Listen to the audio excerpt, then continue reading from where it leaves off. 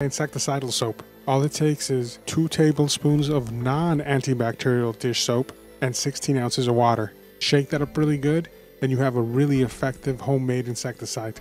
And if you want to be extra mean, add some peppers or some garlic to it. The soap eats away at their endoskeleton, and they eventually spill their moisture.